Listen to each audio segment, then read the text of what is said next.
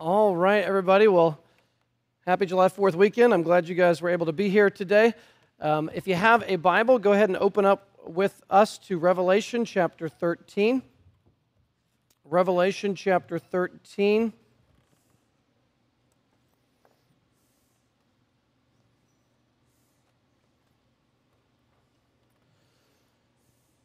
This chapter is just almost overwhelming with the amount of stuff that is going on in this particular passage. And so I have found this to be a challenging text over the years and really enjoyed studying it this week to prepare for this particular message. But Revelation 13 is where we will be. Our goal is to cover the whole chapter. We will see. I think we can do it, but we will try to cover the whole chapter.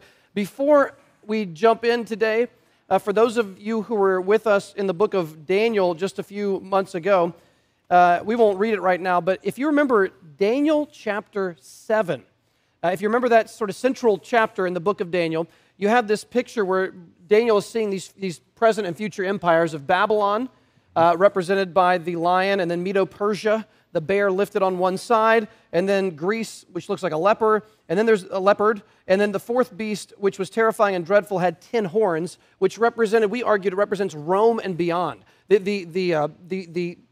Rome and then the future governmental systems that will oppose God and His Word. And certainly, John is picking up on that imagery, no doubt, at the beginning of Revelation chapter 13. So, Greg, could you pray for us? Now, we're just going to take it in pieces as we try to walk through it. Well, let's pray. Our Father, we thank you for another privilege to study your Word together.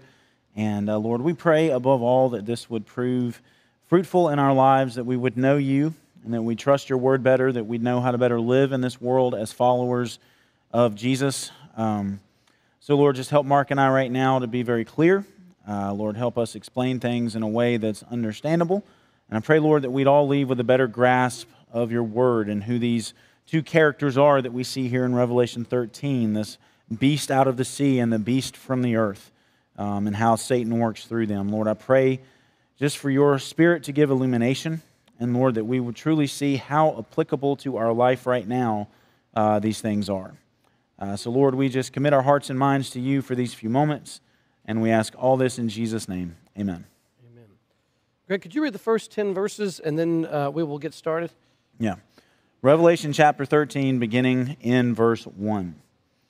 And I saw a beast rising out of the sea with 10 horns and 7 heads, with 10 diadems on its horns and blasphemous names on its heads. And the beast that I saw was like a leopard, its feet were like a bear's, and its mouth was like a lion's mouth. And to it the dragon gave his power and his throne and great authority. One of its heads seemed to have a mortal wound, but its mortal wound was healed, and the whole earth marveled as they followed the beast. And they worshipped the dragon, for he had given his authority to the beast. And they worshipped the beast, saying, "Who is like the beast, and who can fight against it?" And the beast was given a mouth, uttering haughty and blasphemous words, and it was allowed to exercise authority for 42 months. It opened its mouth to utter blasphemies against God, blaspheming his name and his dwelling, that is, those who dwell in heaven. Also, it was allowed to make war on the saints and to conquer them. And authority was given it over every tribe and people and language and nation. And all who dwell on earth will worship it, everyone whose name has not been written before the foundation of the world in the book of life of the Lamb who was slain. If anyone has an ear, let him hear. If anyone is to be taken captive, to captivity he goes.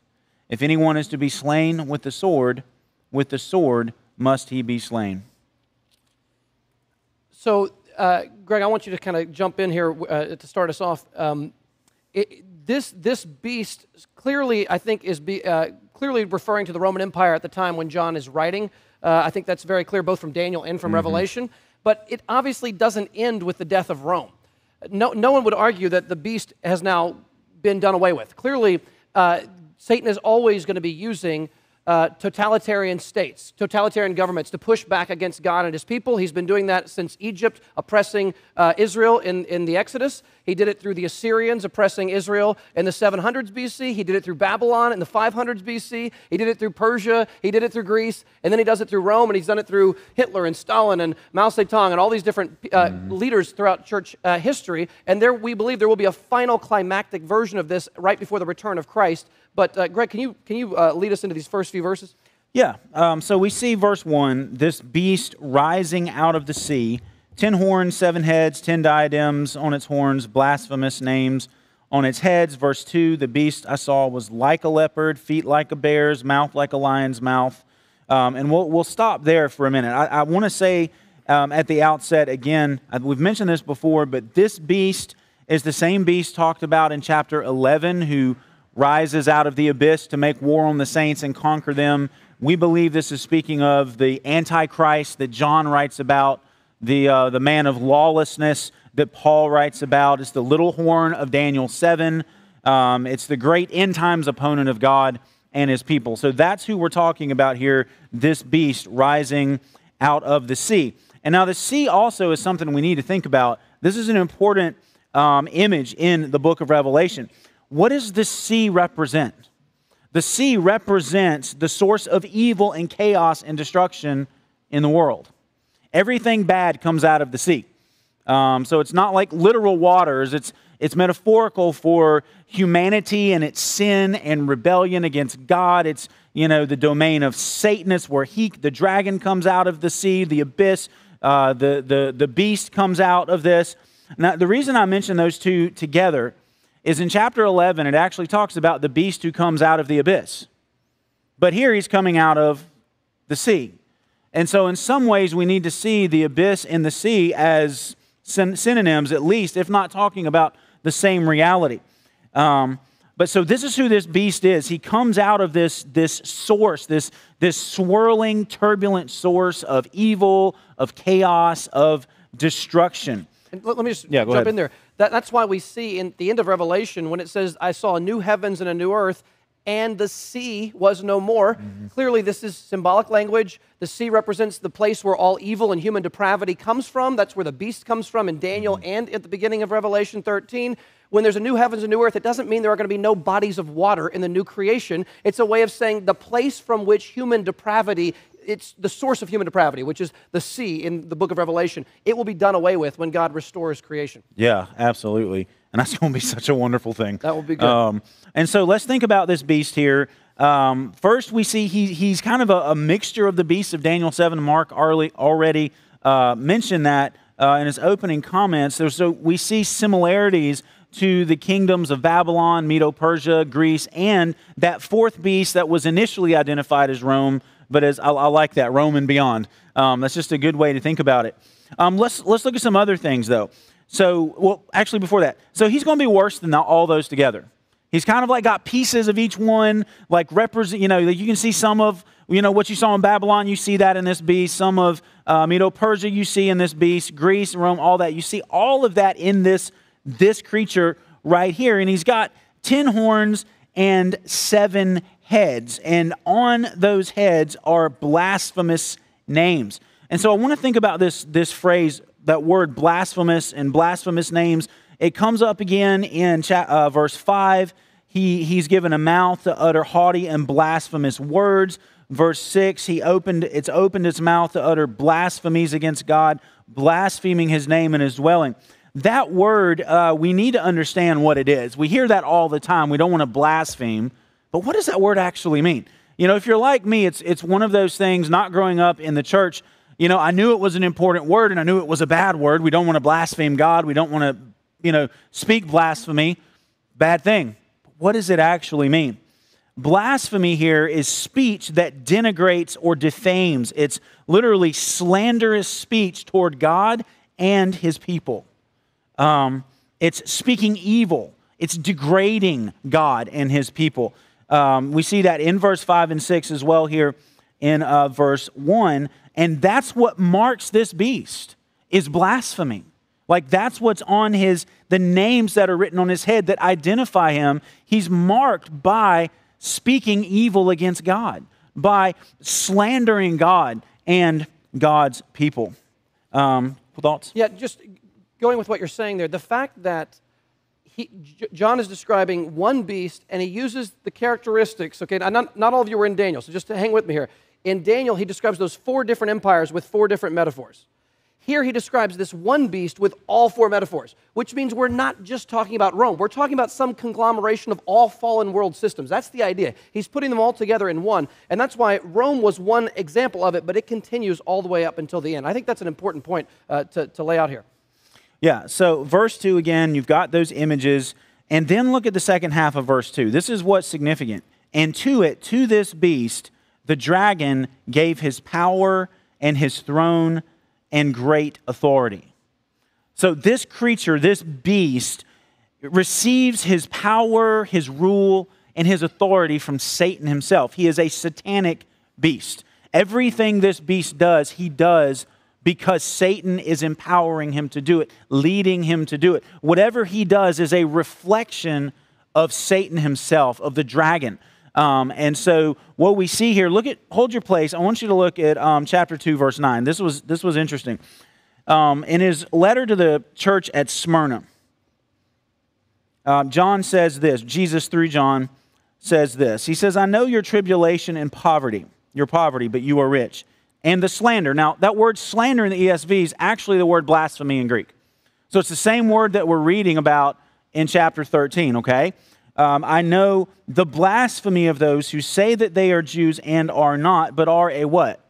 Synagogue of Satan. That is absolutely crucial here because we see, one, the interconnectedness of the book of Revelation in this. What we saw in the letters in chapter 2 is being fleshed out a little more in chapter 13. Yeah, and just jumping in here. So remember we talked about Jesus at Christmas, his birth in Bethlehem. Satan, we're told in Revelation 12, he was like a dragon trying to devour the baby when he was born. That's a graphic way of describing Satan the dragon trying to kill Jesus at the moment of his birth. But Satan doesn't do it directly. It's not like Mary gives birth right there, and you got Jesus laying in a manger and the dragon shows up. That's not what happens. Satan doesn't work directly. He works through means. Mm-hmm. And the means he uses oftentimes is perverse authority. Who does he use? He uses the state. Who's the one in control? Herod, King Herod. So Satan is behind Herod, and what does he inspire Herod to do? Kill Jesus. So what you see is the dragon is behind the beast, and the beast manifests itself in ungodly, worldly powers. And so Satan stands behind. Now listen, I'm not saying all governments are wicked. I'm not saying all politicians are not Christians. Of course, that's not what we're saying. Romans 13 says the government is good if it does what it is called by God to do.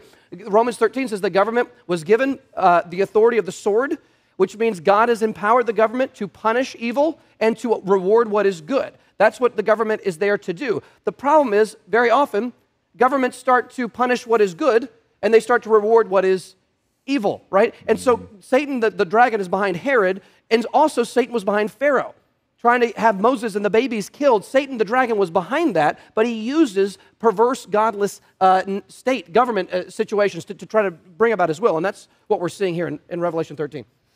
All right, let's move on then to verse 3. Again, we've got to try to make some progress. It says, one of its heads seemed to have a mortal wound, but its mortal wound was healed, and the whole earth marveled as they followed the beast. Now, I think we can make a good case that this mortal wound here was the wound inflicted by Christ at his cross, resurrection, and ascension, which is an initial fulfillment of the promise in Genesis 3:15, which we all know about. It's the mother promise. It's the proto-gospel. It's God's first indicator that he's going to fix everything that Adam and Eve just messed up. And we know that promise. He's talking actually to the serpent, and he says, and there I will put enmity, hostility between you and the woman, between your offspring and her offspring. He shall crush your head or bruise your head, and you shall injure his heel. And so there's going to be battle one day between the offspring of Eve and the offspring of the serpent, meaning those who he influences to depart from God and all that. But when the final battle happens, when the big battle happens, it's between the offspring of Eve and Satan, the serpent himself. Because he doesn't say he's going to bruise your offspring's head. He says he's going to bruise your head. Okay? And remember, when we see the beast, we always want to think the dragon. You can't separate these two. As Mark was saying, the dragon is always working through the beast. And so at the cross, okay, at the cross, resurrection, and ascension, the lethal blow was struck.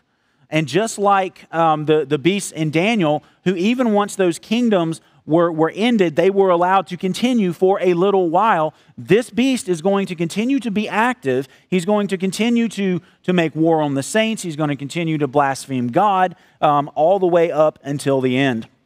Yeah, and just so going along with that, I do think that the decisive wound, clearly, that Jesus inflicted is on the cross.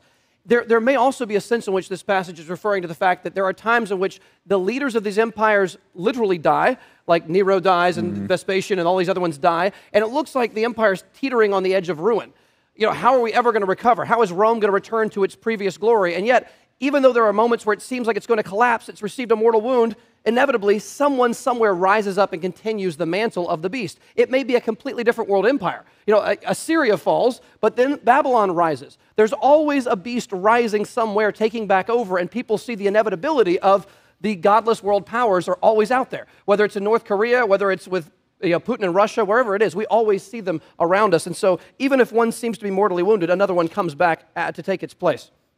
Yeah, and what's interesting here when it talks about, it seems to have a mortal wound, and this mortal wound was healed. It talks about this again in verse 14, that, talking about the image of the beast that was wounded by the sword and yet lived.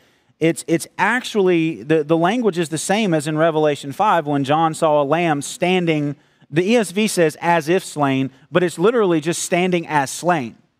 That's what he sees here with this beast. So this beast in some way is a mockery of Jesus. He's trying to imitate Christ. He's trying to say, look, I was dead, but now I'm back again. And so we always have to understand that the beast's work in the world is always going to be try to take us away from Christ, to take our focus off Christ, to take our focus off the centrality of his cross, the centrality of his resurrection, ascension, and his return. We're going to see that with the false prophet as well. They're always imitating, but it's a poor imitation if you know how to discern what's going on. So that's why I wrote down here, I want to make sure I mention this. We need to beware of false Christs, false messiahs, who will parrot themselves as Christ, but in reality, they're just false and counterfeit. And this beast is going to try to act like he's Jesus almost. And the world, whose names, as we'll see, aren't written in the Lamb's Book of Life, they're going to marvel and be like, wow, look at this dude. We got to follow him. Let me pick up at verse 3 again. Let me reread part of this. One of its heads seemed to have a mortal wound, but its mortal wound was healed, and the whole earth marveled as they followed the beast. And they worshipped the dragon, for he had given his authority to the beast, and they worshipped the beast, saying, who is like the beast, and who can fight against it? So here we see, listen, do most of these people know that they are worshiping the dragon? Do they know that they are worshiping or following Satan? No, most of them do not know that. As far as they know, they're being devoted to a totalitarian state or selling their soul out in some other way. They've compromised with Christ and they've given themselves to follow the beast. And unbeknownst to them, they're actually worshiping the dragon who has given his authority to the beast. Why do they do this? They say it at the end of verse 4. Who is like the beast and who can fight against it? Can I give you an example? Daniel 3, Nebuchadnezzar builds the golden statue. You've got to bow down to the state or we're going to kill you. Well, they're the most powerful government in the world. We can't, if we don't do it, we're dead. So if we want to survive economically, physically, in any kind of way, if we don't want our family to hurt the loss of a mom or a dad because they're not bowing down, well, we better. I mean, who can resist the state? Who could possibly fight against this beast once it's turned against us? We've got to bow down. I know I don't really believe in this golden statue, but it's better to compromise for a moment and keep your family, keep your job, than to not compromise at all and risk losing everything. Well, Shadrach, Meshach, and Abednego risk losing everything. They're thrown in the fire, and God, in that instance, preserves them miraculously, but he will raise us one day from the dead miraculously, no less miraculously. So just because the beast seems to be the winner, you can't resist. Well, no. At the end of the day, if we are faithful through persecution and even in the worst case, martyrdom, God will be faithful to raise his own from the dead, and not one of them will be lost or forgotten.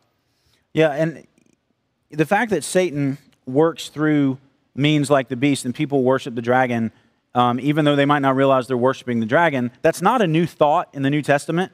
You don't have to turn there, but listen again to a very familiar passage, Ephesians chapter 2, verses 1 through 3. He says, "And you were dead in the trespasses and sins in which you once walked, following the course of this world," following who? "The prince of the power of the air, the spirit that is now at work in the sons of disobedience, among whom we all once lived in the passions of our flesh," and so on. Now, the majority of us in here would probably say, before I became a Christian, I was not a worshiper of the devil. I might not have given much thought to God or the things of God, and I might have actively, I don't like Christianity, made fun of Christians, but you wouldn't say, I'm a Satan worshiper.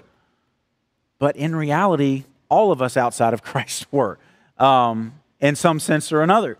And so again, we don't directly do that outside of Christ, but that's true of everyone. When we are in our sins, we are following Satan. He's our leader. Just saying here, following Satan in this sense, we have a cartoonish notion of that. Mm-hmm. We either have an exaggerated cartoonish notion of Satan, or we have sort of like the occultic version, like this really dark, kind of wicked thing that everyone pretty much knows is bad.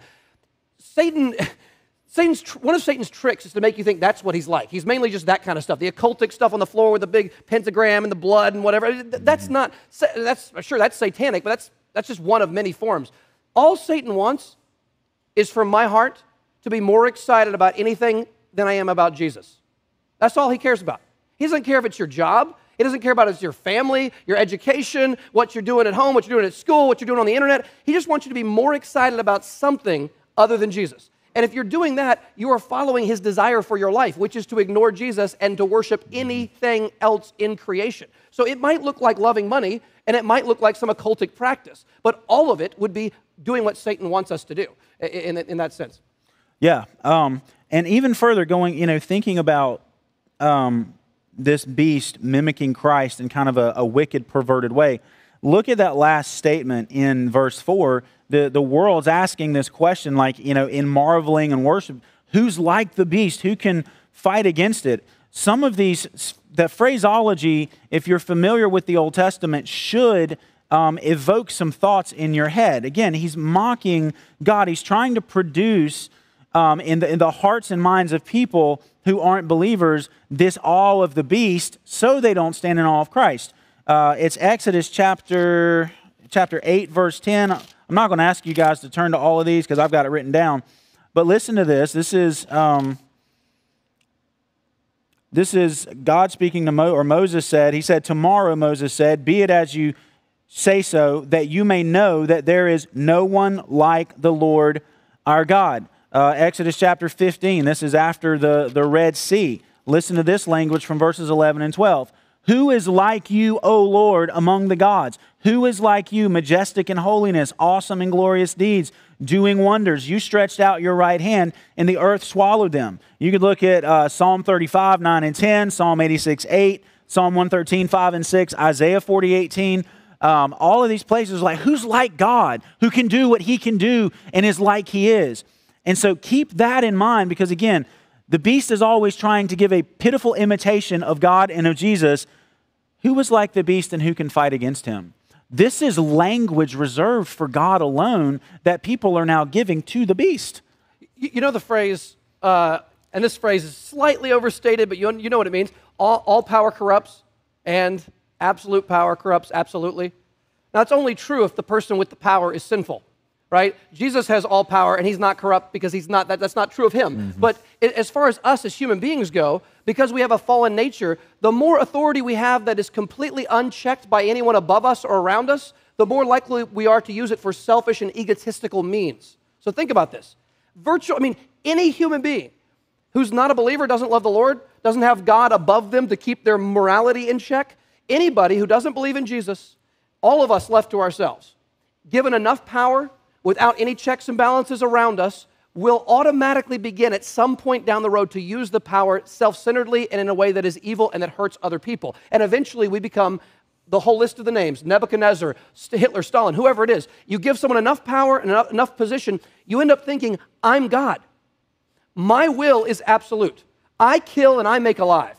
I bring up and I cast down. Well, no, that's God's job. But that person with absolute power begins to play the role of God. It's inherently blasphemous. It's inherently a God replacement. It's inherently saying, I've got the power, and I can do whatever I want. Whatever I declare is true. And just look at history. Any one man left with unchecked power, how does it go? Generally speaking, if not almost every time, it goes very badly because it is used in a sinful and self-centered way. So it is with the beast and eventually with the final Antichrist figure. And I think we could say with that like, you know, we have a reflex when we see people like a Hitler and people using their power in just horrible ways. You know, we say that's not even human. Like they're acting beast like an animal. Well, we have biblical warrant to say they're acting like a beast. Probably because that's the beast working in them, through them, Satan behind him, doing that. And so it's totally accurate and good to say that evil in the world that the world celebrates is beastly. Roe v. Wade was beastly. It was not godly in any way. It was of the beast. It was of the dragon. And we shouldn't feel ashamed of saying that. It might really make some people mad when we do, but it's the truth. Like, humanity as created by God didn't have that in them. It's when we gave ourselves over to Satan and then Satan starts working that we start acting not like images of God, but like the beasts. And when we act like beasts, terrible, awful, horrible things take place. But jumping in there, again, when a state becomes totalitarian in the sense they have complete and absolute power, it tends, just throughout history and in the Bible, it tends towards getting everyone to have uniform submission to their rule and reign, which means that does not go well for the Christian. The Christian should be the consummate and most wonderful member of society. We should be submissive to authorities at every point we can be. We should be kind. We should be respectful. My sermon today is on peacemaking. We should be pursuers of peace. But at the end of the day, the Christian cannot give a pinch of incense to Caesar like the Christians, when Revelation was written, they said, if you give a pinch of incense once a year to Caesar, you can go about your economics as you want, you can keep your job, everything's fine. Just once a year, pinch of incense devoted to Caesar as a god, you'll be fine. But the Christians go, we can submit to you in all kinds of ways, but when it comes to absolute submission to the state as a god, we cannot do that. We don't say this disrespectfully. We just say we cannot do that. Jesus is Lord, not Caesar. And at that moment, that's when the world says, you cannot be tolerated. We will not allow for that. You must have absolute submission to the state in every sense. And if you reserve anything for a higher Lord than the state, namely Jesus, that is the absolute, you cannot go there. You cannot. And totalitarian states always tend towards that. Absolute submission to their government, and that's why Christians were always going to be the odd men and women out, because we cannot, at the end of the day, give our total allegiance to the state as God. We say Jesus is Lord, not Caesar. Yes. And that's what we can never say, Caesar is Lord. Caesar, again, we take that from Roman Empire, but any leader, we can never say so-and-so, whether an individual or a small group of individuals, whatever, it's never Lord. Jesus alone is Lord. And it seems simple to say that, but that could cost you your head one day. Hopefully it won't, but it's a reality that we have to be aware of in the world we live in. And just as a commercial for this fall, in this Sunday school, we're going to be talking about a lot of hot-button cultural issues. We're calling it Against the Culture, For the Culture. We want to love the culture with truth, but we don't want to believe cultural lies. And so just one sneak preview of what we'll be talking about, one of the issues. You know, it would not surprise me if in this church, some people lose their job at some point in the future because we will say, I can't use the wrong gender pronouns. I can't go there. I cannot live by lies, to use the title of the book. I cannot live by lies. I cannot say, if I have a biological woman in the office where I work, and she has now said that she's transitioned to be a he, and that I must call her a he, and if I don't do it in the email or in the conversation, my boss has already told me I could be fired. Well, yes, I'll avoid using the pronouns as much as I can. Just avoid pronouns. Just don't use them if you can. But if push comes to shove, if it has to be used, are we going to give a pinch of incense to Caesar or not? And it's going to be costly, I think, in the next decade, whether we give the pinch of incense or not. We have to say, listen, I love this individual. This woman is made in the image of God. I love her. I care about her. I want her to know Christ, and I will do anything sacrificially to help her with her physical needs and whatever may be going on. But I cannot say what I know not to be true. I cannot call her he, even if it hurts her feelings, and even if it causes a problem at work, I will do it, I hope, with a humble disposition. But at the end of the day, I'm not giving the pinch of incense. I will not do it. And I think for some it will be costly. Maybe for some more than others, but I think for all of us in one way or another, as this sort of tidal wave of the new religion is coming upon us, which involves a whole mixture of things we'll talk about this fall, we need to be ready and we need to be able to stand our ground with humility, but also with boldness at the same time. Yeah.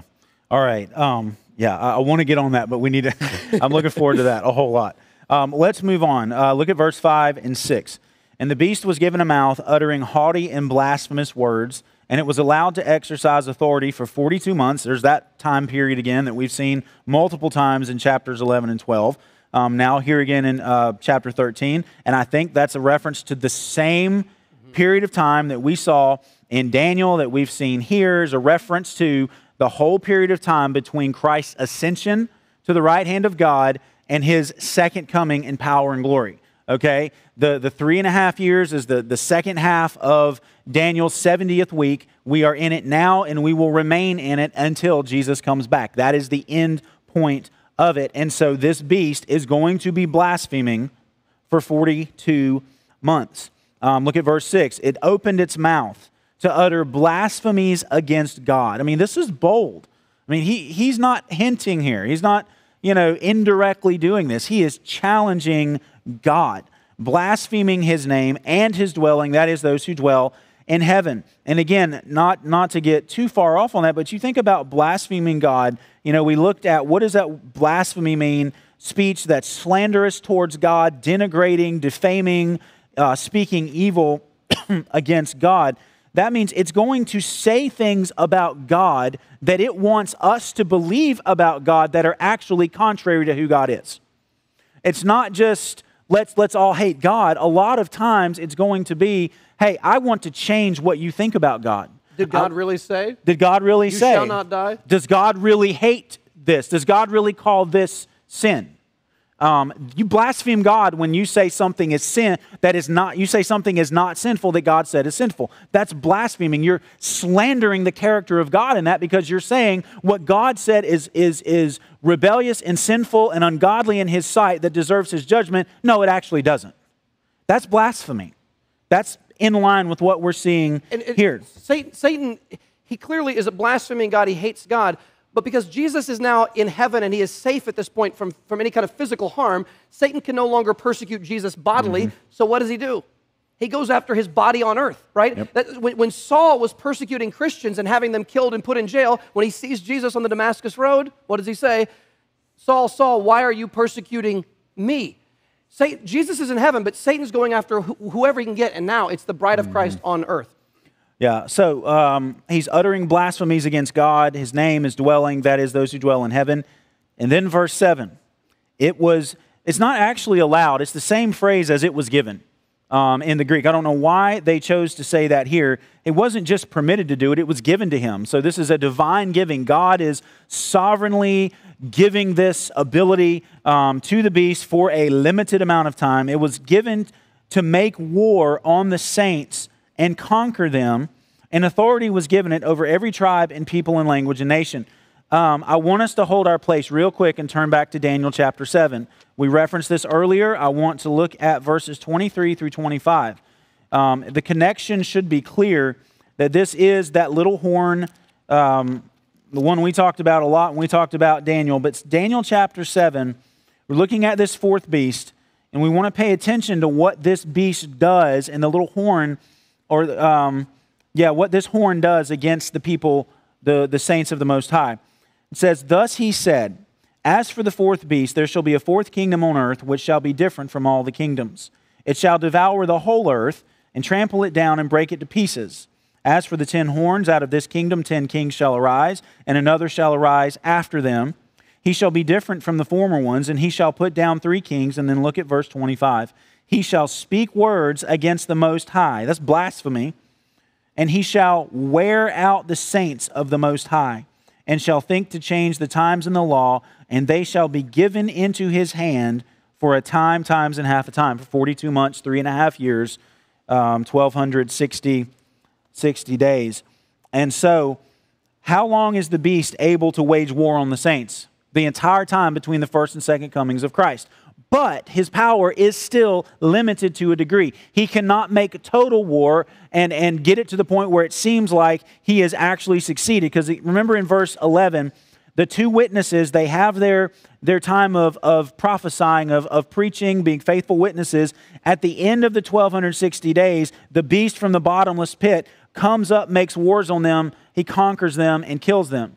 So he's making war in a general sense the entire time, but his ability to completely overwhelm the people of God is still limited up until this point. At the end, as we know, there will be this increase of activity. Satan will be unrestricted to do whatever he wants, and that's when the beast will be given just this raw ability to unite the world against Christ and against his people. And that's when, chapter 11, when it says that he rose from the pit, made war on them, conquered them, killed them. Their dead bodies lied in the street of the great city. 3.5 days, some of the peoples and tribes and languages and nations will gaze and they will rejoice. The world will be celebrating with the beast when he eventually is able to conquer the saints. And you think about it, guys, of all the religions and of all the, if you just want to put it this way, ways of viewing the world that is the most odious to our current culture, not just here in the U.S., but in the Western world, it's Christianity.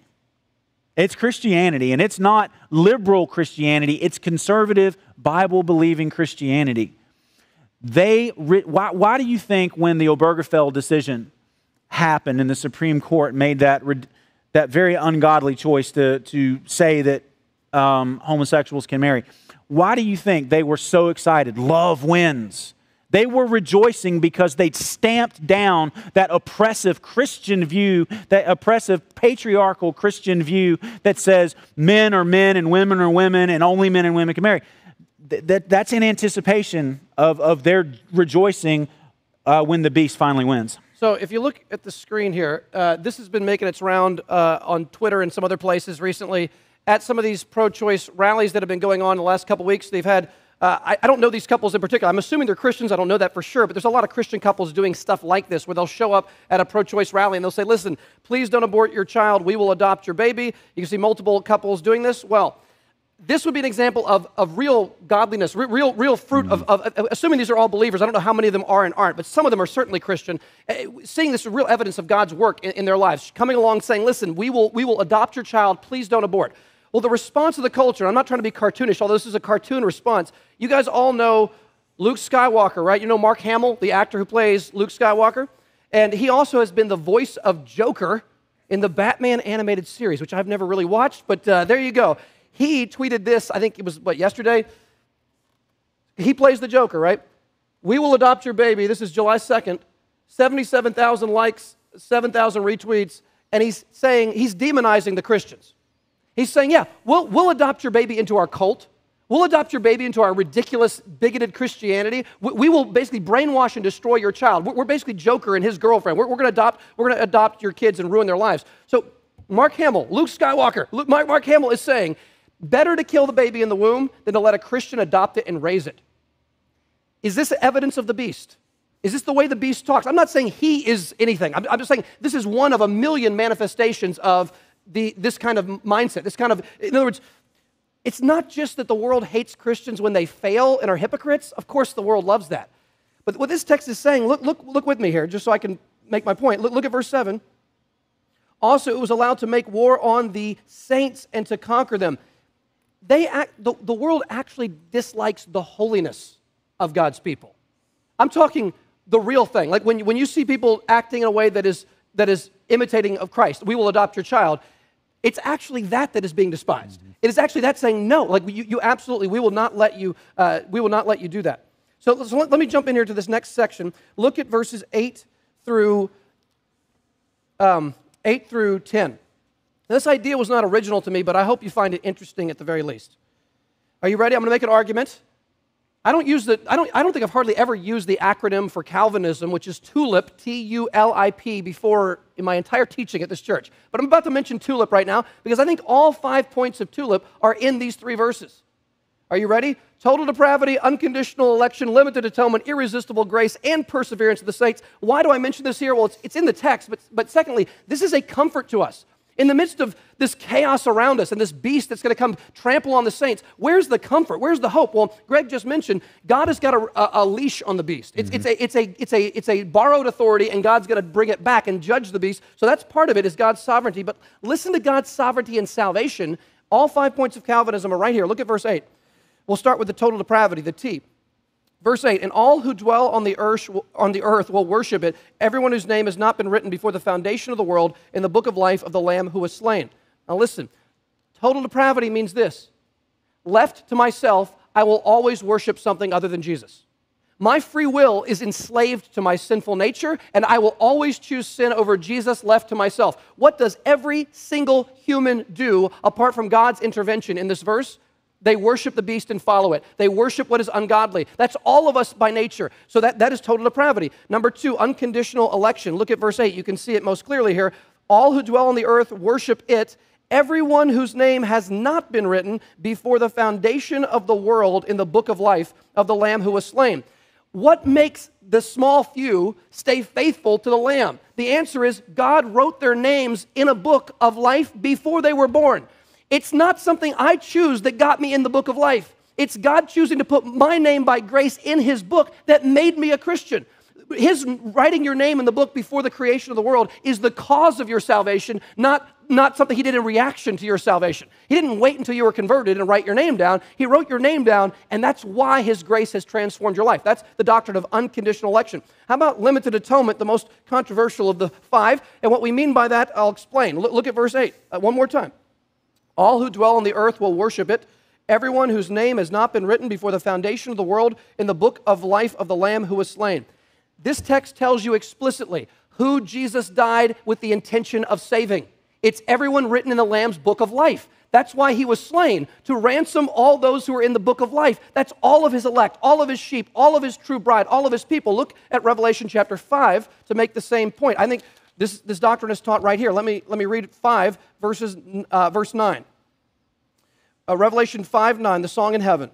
And they sang a new song, saying to Jesus, worthy are you to take the scroll and to open its seals, for you were slain, and by your blood you ransomed people for God from every tribe and language and people and nation.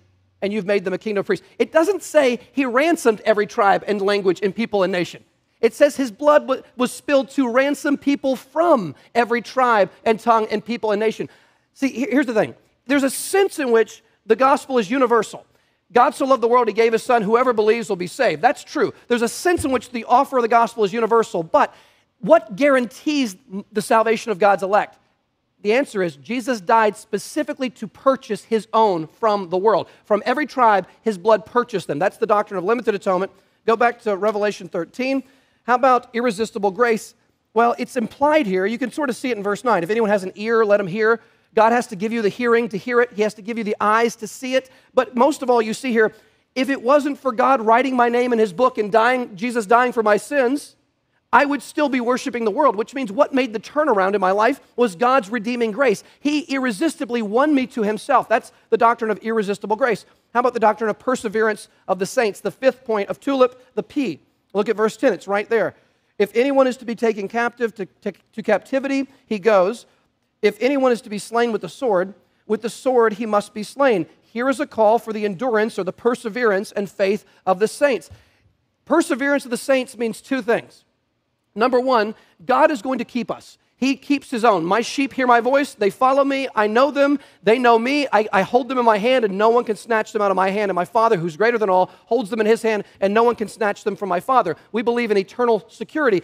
That doesn't mean we are passive in our salvation. We don't just sit back and just let things happen. No, we must also use our will that God is empowering by his Spirit to endure, to persevere, to keep going. And so you see here again, the endurance or perseverance of the saints is also included in this verse. Why do I bring all that up?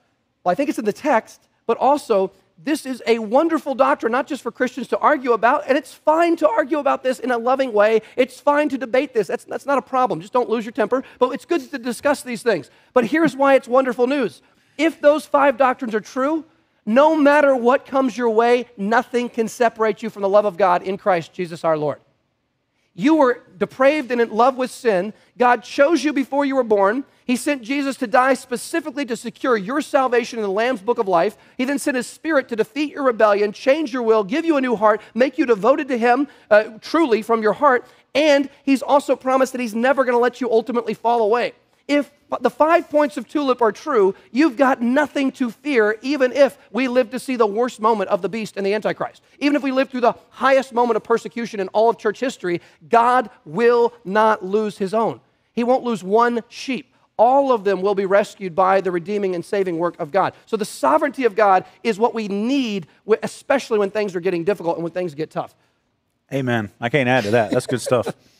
Do we want to try to do 11 through 18? Well, we can start it, and next week we can finish it if we don't get there. All right. All right, I'll read 11. Let's just read 11 through 14 and see how far we get. It said, I saw another beast rising out of the earth. It had 2 horns like a lamb, and it spoke like a dragon. It exercises all the authority of the first beast in its presence, and makes the earth and its inhabitants worship the first beast, whose mortal wound was healed. It performs great signs, even making fire come down from heaven to earth in front of people. And by the signs that it is allowed to work in the presence of the beast, it deceives those who dwell on the whole earth, or dwell on earth, telling them to make an image for the beast that was wounded by the sword and yet lived. A couple of thoughts here. Just verse 11. We talked about the first beast imitating Christ, trying to, in some ways, like take the place of Christ. This second beast is also called the false prophet. And so he's kind of like the fountainhead of all false religion, if you want to put it that way. But look at how he's described. It had 2 horns like a what? Like a lamb, and it spoke like a dragon. So this beast comes trying to look like Jesus. Okay? And so this is why it is so important that we are discerning, that we know the Word well. Because if we, and in our generation, this is even more of a temptation because we are so visually oriented with social media, with movies, with TV. Everything is so visually oriented. We are so, like, our emotions, our responses is all driven by what we see. We have to develop the ability to listen to what's being said, regardless of how flashy the things are that we're seeing. Because this beast is going to do everything it can to make you think, oh, this is what Jesus is like. This is like Jesus. And we have to have the ability to discern what it's actually saying. And if we get that ability, we will be able to say, no, you might look a little bit like Jesus, but you're actually speaking with the voice of Satan. Because it says it spoke like a dragon. Well, what's the only other dragon we've encountered in Revelation? It's Satan. It's the dragon. He actually sounds like Satan. I mean, think about Jesus in the wilderness. What does Satan do? He uses Scripture to try to lead Jesus away. And that's why I say, like, this isn't just saying that because I'm a pastor and I'm supposed to say that. Like, our ability to discern right from wrong is going to hinge on how well we know God's Word. We have to be able to have a basic enough grasp of the key doctrines and key teachings of Scripture so that when Satan comes all dressed up trying to look like Jesus, we can say, I don't care how good you look. You don't sound like my Jesus, and I'm not going to listen to you because you're speaking like the dragon. Yeah, so we got to wrap up here, but just say there's 2 beasts in this chapter. One comes from the water, which is the place the source of evil. This one comes from the land, which probably is a way of trying to make it look better than the other one. Like, it's a different. It looks like a different source, but it's really the same. But put it this way: the first beast that we've been looking at, that is the power of the coercive state. Like Nebuchadnezzar, bow down, or you're going to be in the flaming furnace. Okay, that's the power of the coercive state. Is the first beast in Revelation 13, verses 1 to 10. The second beast from the land, that's the power of deceptive false religion. So do you see how these two work in tandem? One is coercive state power. One is deceptive false religion. These two things work together to try to back up Satan's plans here on the earth. So we got to wrap up here. Greg, can you close us in prayer? Yeah, let's pray.